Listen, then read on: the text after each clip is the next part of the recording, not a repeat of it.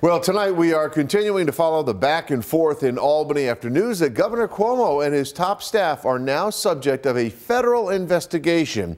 As first reported by the Albany Times-Union, the FBI and the U.S. Attorney's Office are both looking into the state's handling of nursing homes and other long-term care facilities during the pandemic. State Republicans are now going as far as calling for the governor's impeachment. Andrew Cuomo is unfit to continue his service as governor of the state of New York.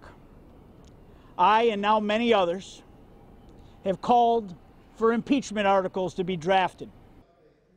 Republicans are the party minority in the state capitol, but today, Assembly Republicans called for the formation of a bipartisan group to address impeachment.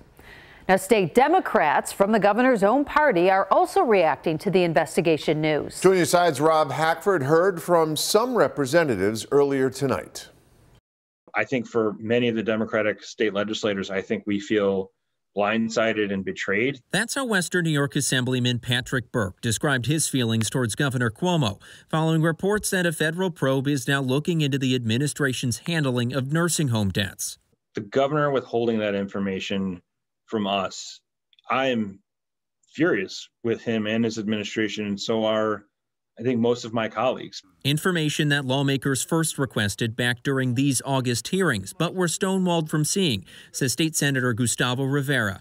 Ultimately, and sadly, this administration, as far as I'm concerned, is all gut and brain and not much heart or ears. Rivera is the Senate chairman for the Committee on Health and was on the call when a top aide to the governor revealed that information was kept from lawmakers and the public, and like Burke and Cuomo, is also a Democrat. So how is your bloc responding to this, and are you going as far as impeachment like Republicans have requested? What our responsibility is right now is to be legislators and to legislate and to hold the governor accountable, certainly.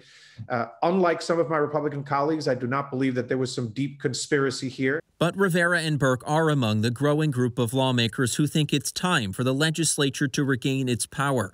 Rivera highlighted a new batch of bills unveiled last week that would tighten safety, transparency, and discharge standards for nursing homes. The Democratic majority knows how tragic all of these events were, knows that we have to act to resolve them, and we're going to act legislatively to do so. I mean, we've got work to do, and there needs to be a full accounting of what's happened. Burke added that he doesn't believe any criminal charges were committed by Cuomo's administration. Rivera said he'd let the investigation play out. In Buffalo, Rob Hackford, Channel 2 News.